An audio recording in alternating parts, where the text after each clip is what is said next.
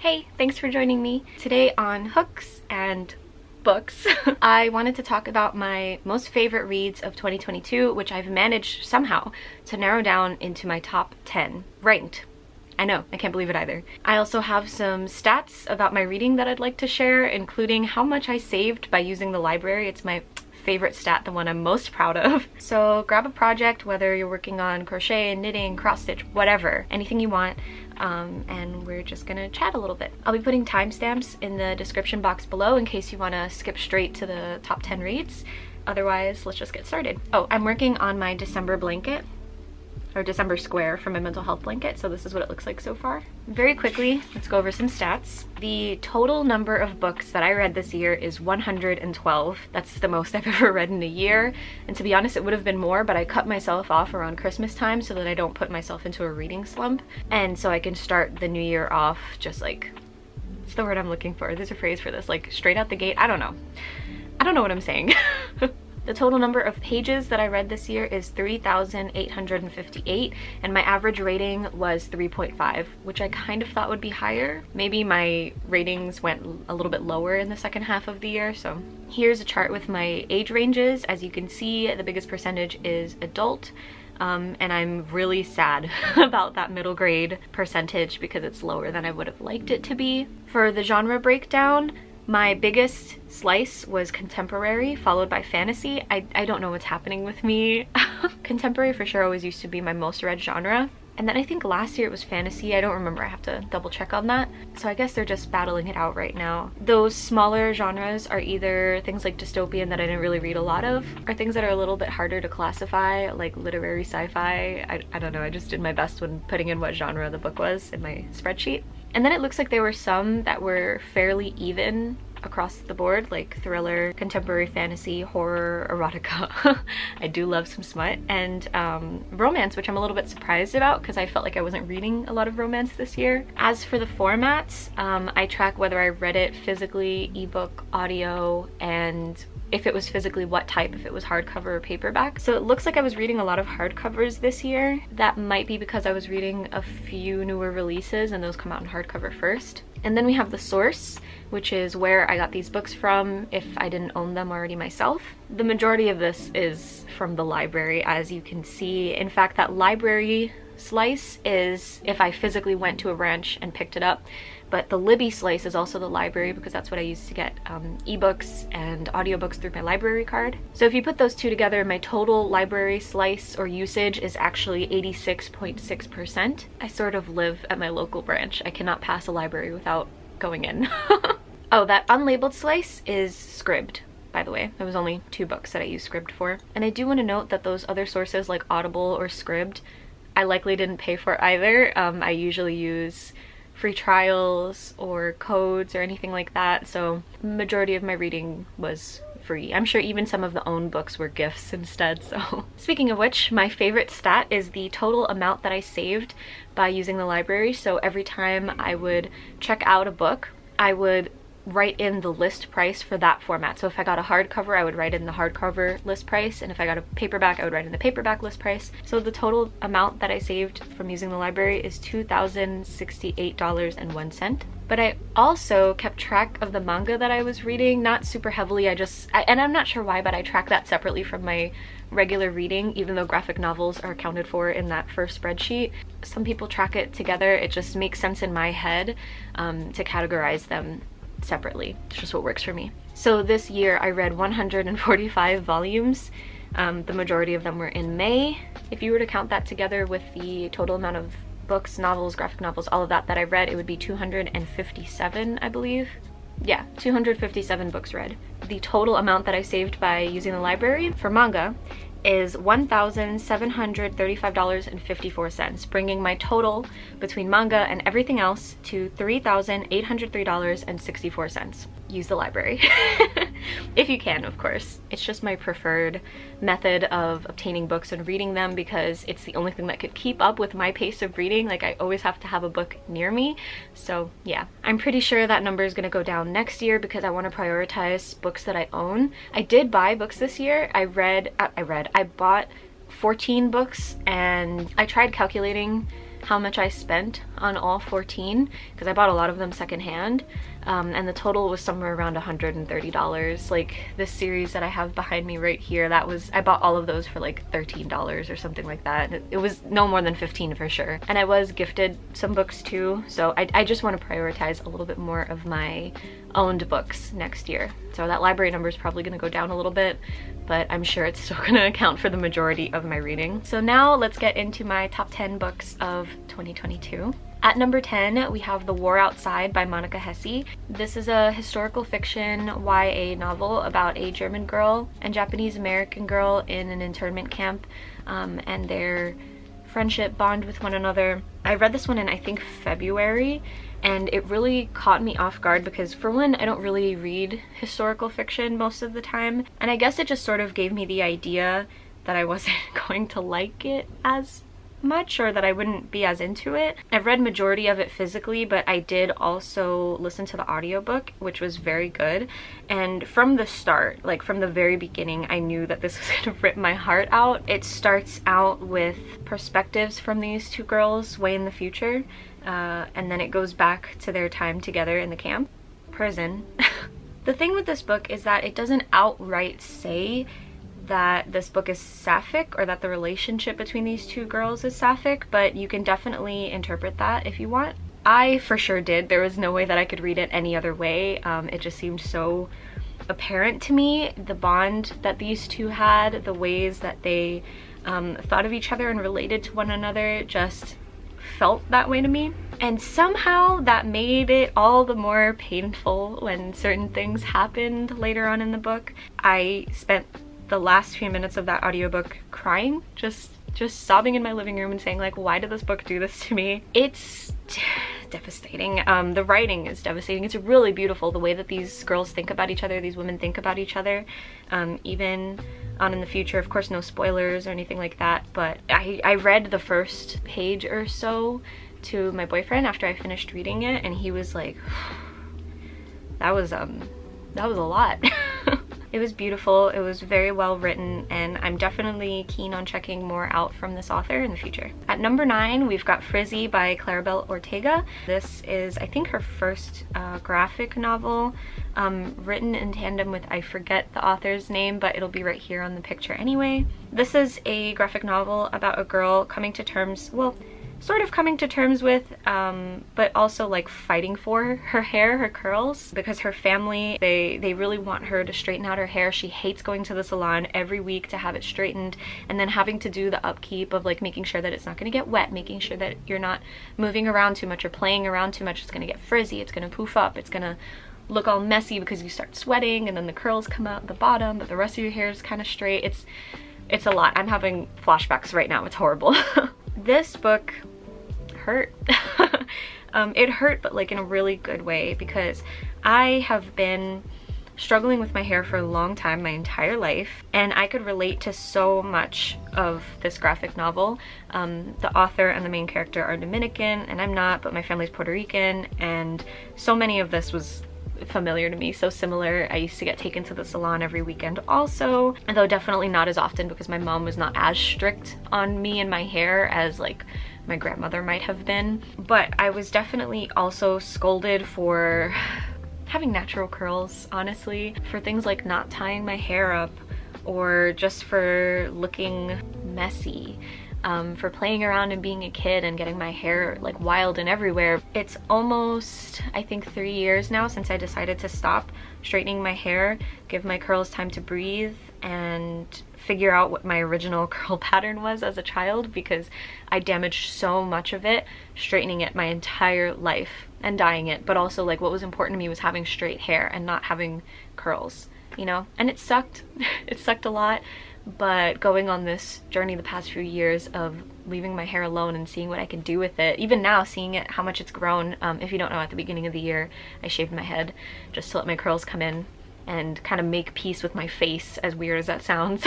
So now that I'm at a place where, you know, I really love my hair, it was really good to see a graphic novel about a girl who went through so many of the same things that I did growing up, but is still like really fighting for her natural hair, fighting to be seen as she is and to be the most comfortable in whatever way that she chooses. I wish that I had had this book as a kid. I wish that I had been told not just it's okay to have my hair curly, but that I look fine with it. Like, I'm pretty with my hair as it is. There's nothing wrong with curls. They're beautiful as they are. I don't look better with straight hair. I'm trying to convince myself of this every day. The book also gave me a chance to talk to my mom about our struggles with our hair. Mom's hair is coiled a little bit tighter than mine, so she definitely got it harder than I did, for sure. So this was such a lovely graphic novel, a really nice coming of age. Then for number 8, which is also number 7, I'm just gonna put both of them together, we have Sea of Tranquility. That's number 8, and Station 11, that's number 7, by Emily St. John Mandel. I read Station 11, The Glass Hotel, and Sea of Tranquility this year. I liked all of them. I just liked The Glass Hotel less than the other ones. All of, or at least these 3 of Emily St. John Mandel's books have this like interwoven storyline, this sort of connection of these characters in ways that you wouldn't expect across time and space, and it's just so good. Station 11 is following a traveling Shakespeare performance group after a pandemic has sort of changed the entire landscape of the world. Civilization has essentially ended as we know it. And then Sea of Tranquility, I can't even begin to explain the plot to you. Can anybody explain the plot of Sea of Tranquility like in one sentence? I doubt it. I truly doubt it. But it's more of what I said, of like interconnected stories throughout space and time on a greater scale, I think, than Station 11 and The Glass Hotel. What I loved about these books are the characters. I think you kind of fall for all of the characters because they're such character-driven novels. You have to care about them to care about the ways that they intersect with one another. Her writing is so easy to fall into, and there are some beautiful quotes that I found in these books, especially Station 11. I would love to read more books like these. I mean, I'm definitely gonna try her older books because I just love her writing, but in general, if I could read more books with storylines that kind of converge like that or cross over in ways you don't expect, I would love that. I'm on the lookout for more of that next year. If you have any suggestions, please let me know. And I also watched the show, the TV adaptation of Station 11 this year, which I think I liked more than the book, which is saying something because, you know, the book is one of my favorites now. But the show was just adapted so beautifully. There are obviously some changes that I think really work out for the show being made in this moment in time and for the viewer of this moment and time.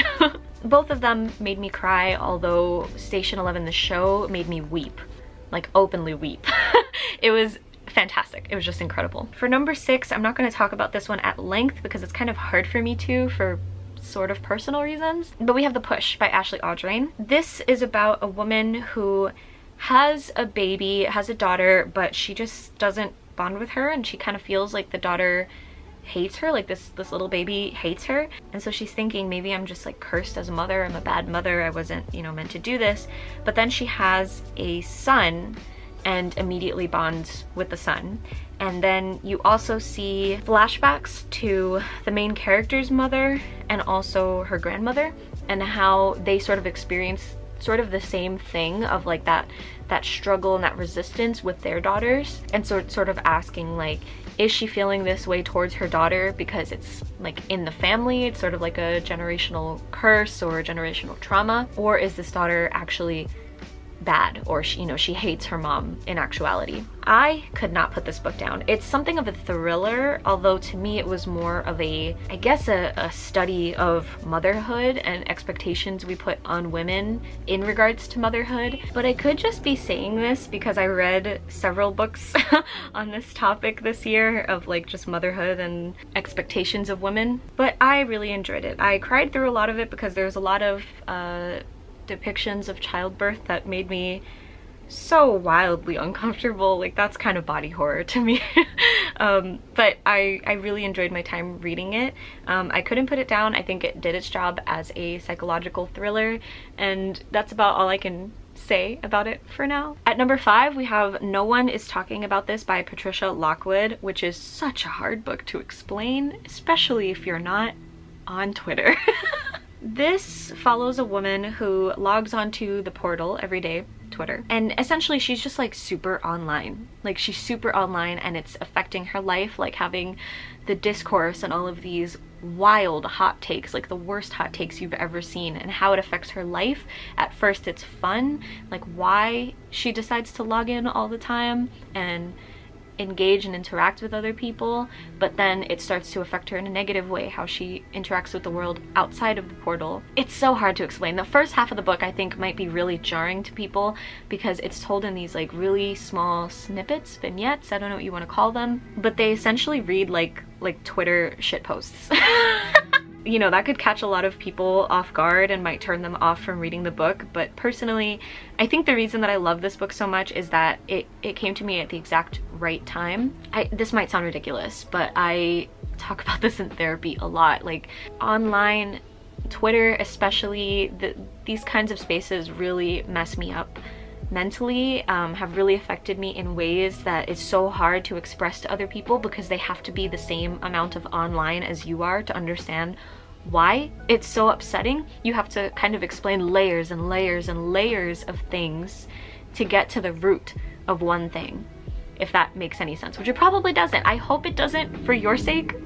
I hope it doesn't, because it means maybe you have a healthier relationship with the current state of the internet than I do. But it's really hard, and this was the first book that I've ever read, or the first instance really of any of this that I've ever encountered that made me feel like, oh my gosh, I'm not crazy. You know, I'm lucky enough to have a therapist who understands. So when I come to her and I'm like, listen, this really bothered me, I don't have to peel back as many layers. She totally gets it. I wasn't sure if other people would. You know, it makes interacting with other people very difficult. I don't want to get too into it because I guess we'll be here forever talking about my personal life and mental turmoil, but this book just got me. You know, it really got me and sort of framed it in a funnier way, made things more lighthearted and easier to digest for me, and made me feel like it's not hopeless. Like, things are not hopeless right now. So I really enjoyed it, and I haven't been able to stop thinking about it since I read it, which was probably in February. February was a really good reading month for me. At number 4, we have Acts of Desperation by Megan Nolan, which is about this young woman who falls into a relationship that you would probably call toxic, because it was.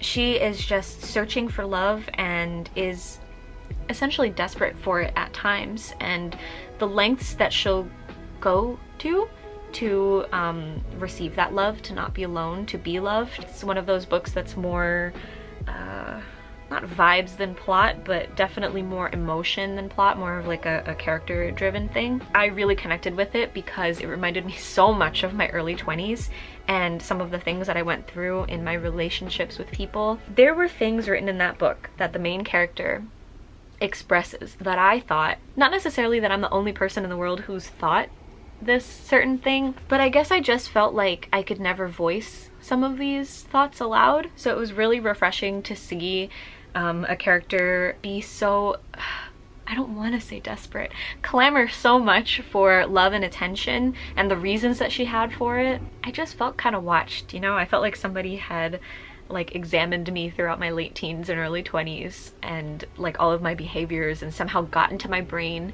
and put those thoughts onto paper. In a way it was a little bit scary, but then I realized like I can't be the only one feeling like this, you know? So it's nice to see it put out in such beautiful prose. Like that was another book that there were so many quotes that stood out to me and that hurt me, and that I would have to like put the book down to take a breather because I was like, wow, that was gorgeous, but also that hurt. If you decide to pick this up, I feel like I should warn you that I can't remember 100%, but I think there might be some assault in the book. So we're finally up to my top 3, which are all books that I own, except for this one. I mean, I own it, but my dad is borrowing it right now.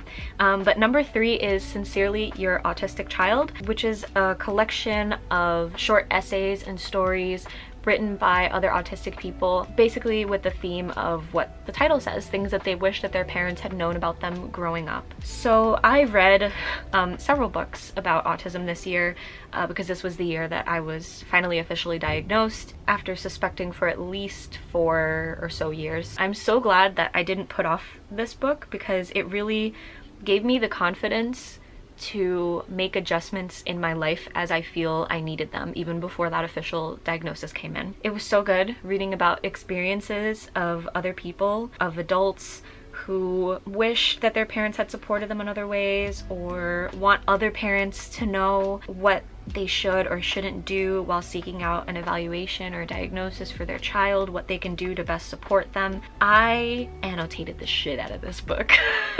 I underlined so many parts. I had post-its over so many parts. I made so many notes, and the first thing that I did when I finished it, besides weep massively, like there were so many stories that really resonated with me and that I felt finally somebody gets it, you know, or also this is where it's coming from, you know, or oh, so I am experiencing this. I thought it was just me. There's so much. Once again, getting off track. Anyway, the first thing that I did was text my dad and tell him, if there's one more book that you ever plan on reading in your entire life, I would really appreciate it if it was this one.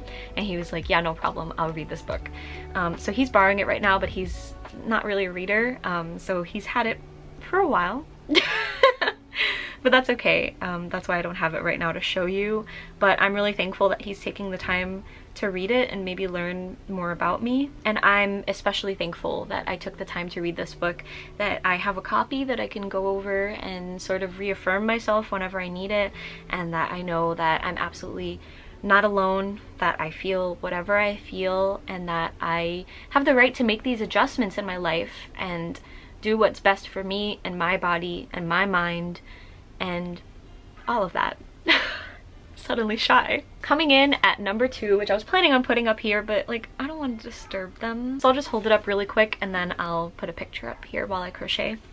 At number 2 we have Lonely Castle in the Mirror by Tsujimura Mizuki.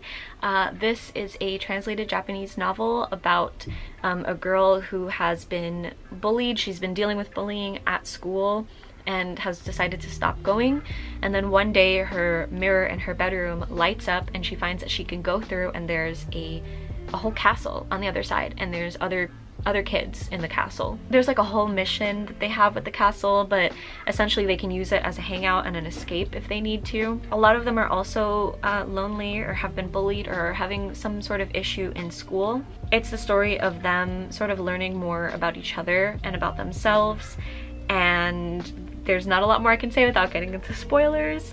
What I will say is that I have a love-hate relationship with translated books because sometimes I feel the translation can be really stilted and strange and can really ruin the experience for me. I also don't like when things are over-explained, and that happens a couple times in this book, so I thought I was gonna really go downhill with this novel, but it didn't turn out that way. I think largely in part to some elements that I really, really love, especially in anime. It reminded me a little bit of Haruhi Suzumiya and what's it called, Bunny Girl Senpai, like bits of supernatural elements in there, or you could call them like sci-fi supernatural, whatever you want to say, that just really, really appeal to me when I'm when I'm watching an anime or reading a manga, and it worked out really well for me in this book. I can't give you my like favorite parts and like comparisons because I think it would massively spoil the book, but I will just say that it's like top 10 favorite stories ever, and the movie just came out I think last week or a couple days ago in Japan. I don't know when it's going to be available to watch in the US or online, who's going to be carrying it to watch like streaming, but I can't wait to watch it. I really can't wait because I loved it so much more than I was expecting to. And then finally, my number 1 favorite book of 2022 and probably one of my favorite books of all time now is Brown Girls by Daphne, Palasi, Andreades. This is everything to me. I don't know if you can see very well, but I've tabbed it a little bit. It's probably a little hard to see. This is hands down one of the most unique books that I have ever read because I've never read a book told in the same style as this, where it's told in the choral voice. So we go here, we see this, we feel this. It's never I or you or they or by the names of the characters, sometimes by the names of the characters, but generally it's told as like many voices in one, and I've never really read a book like that before. So it's following the lives of young women of color in Queens, New York. If you don't know, Queens is where I was born and raised. It's where I live. It's my home of all homes. I think I'll always have the most love for Queens in my heart, even if New York is not my favorite place in the world. And I think that that setting And that focus is why I enjoyed the book so much and why it just dug its way into my heart. Mom and I have talked about like books that she's seen herself in. I think for her it was The House on Mango Street. It was the first time that she came running to me when she read it, and she was like sobbing and telling me like, oh my god, I feel like this book is about me. And you know, I've had moments like that with other books, with characters who have shared parts of my background or my personality or things like that. But this book is the first one that I've read that takes place in Queens, and so now it's not just me, it's like all of the girls that I grew up with. Seeing like our high school names, the places that we hung out in, the bus routes that we took, the sights and sounds and smells that we experienced growing up, and the routines that we have that's so uniquely Queens, New York, was just so much for me. I didn't realize how much that was going to mean to me until I read it, you know. I've definitely read books that take place in New York before, but they sort of prioritize like Manhattan, and sometimes they'll, you know, give a little love to the other boroughs, but to see Queens given such love really meant a lot to me. And having it told the way that it was told, like I said, reminded me of all the girls that I grew up with and the things we experienced together. When I was reading this book, it felt like I was experiencing everything not just through my own eyes, but I felt like all of my friends and classmates and everybody that I grew up with was right there beside me, and that we were all in this together. I felt like I was way less alone, and I read this book at a time when I was profoundly lonely, like shut in. This book made me want to reach out to old friends. This book made me want to check up on people. I cried so many times while reading it, and then I was fortunate enough to meet the author at a book event. I think this book is going to stay with me for a long time. I'm not saying that I would recommend it to everyone, because this is such a personal me book. I feel that I don't think I would be able to recommend it to everybody, but there's definitely a long list of people that I would. People in my life, people that I think would really get something out of this book. I just adored it so much. I'm so happy that I read it. I'm so glad that I got the chance to meet the author, and I'm gonna cry. What's happening? I'm gonna cry. The point is that I loved it. So there we have it, my top 10 books of this year. I'm so excited to read for next year. Like, I made a library trip yesterday afternoon. I picked up a couple of books. I've got a big pile of library books checked out, waiting for me to start out the year.